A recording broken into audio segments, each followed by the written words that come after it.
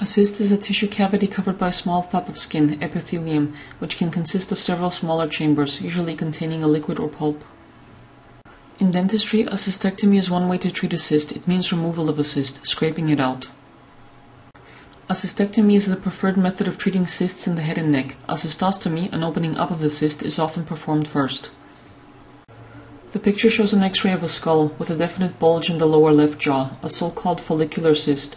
The cyst is too large to be removed, since the lower jaw may break, and the size of the cyst can be guessed from the deformation it causes. The first treatment used is a cystostomy. In this procedure, a cyst is drilled and a pipe is inserted, which leads out into the mouth.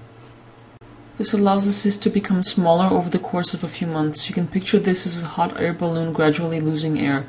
When the cyst or balloon has gone down to a certain size, a cystectomy is performed. Aside from treating large cysts, a cystostomy is also useful when, for example, major anatomical structures are located near the cyst and may be damaged during the removal of the cyst. Once the cyst has shrunk, a cystectomy is performed, the surgical removal of the cyst. This is shown here, the removal of a reticular cyst, caused by faulty root treatment of a front tooth. The membrane has been flipped open and a thin layer of bone covering the cyst has been removed. Now the cyst is scraped out using a sharp scoop. After a cystectomy, the wound is closed by the method of primary closing. The remaining bone defect usually continues to bleed. Blood vessels then start to grow into this coagulated blood, and later on bone starts to form. If the bone defects are more serious, for example after the removal of larger cysts, this healing process may not run as smoothly. The animation shows a hole in bone matter containing red coagulated blood.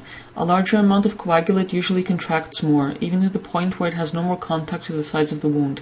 But in this case, blood vessels cannot grow into the wound. Instead, the coagulate disperses, causing the buildup of pus. To avoid this problem, an attempt can be made to stabilize the coagulate and impede its contraction. For example, by filling up the empty space with a granulate made of materials used to replace bone, as shown here. This keeps the coagulate from contracting. Vessels can grow from the sides of the wound, which is the basis for subsequent bone regeneration.